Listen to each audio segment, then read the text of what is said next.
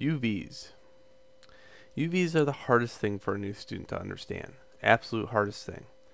And the reason for that is the relationship between the 3D object and 2D world space.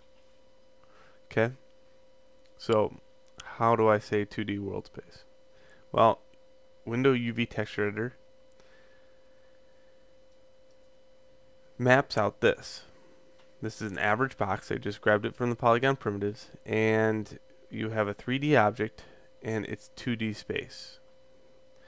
So, if you could think of taking a cardboard box and unraveling it and then drawing on it and then putting it back together, that's the equivalency of UVs.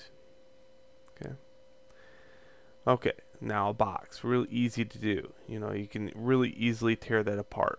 But now let's throw something else into the equation. Let's go into polygons and mesh smooth this. Now we have a ball, and it's being represented by a cube still. Okay, well, technically, could you take this ball, unravel it, and produce this shape?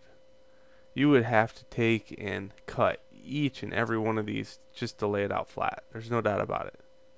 So when you get into something like this, you have to represent the shape better corresponding to the UVs.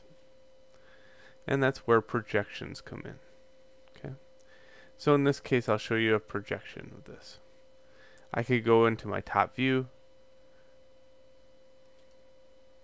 and I could create a planar map square box. And in that square box, I can use the camera.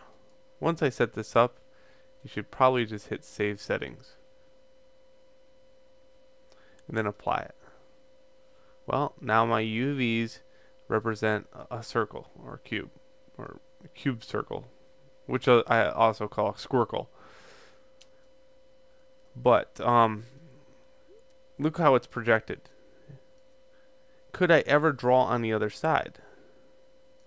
Well, to answer that, I'm going to start bringing in a visual aid in the next video. So I'll meet you in the next video with my visual aid.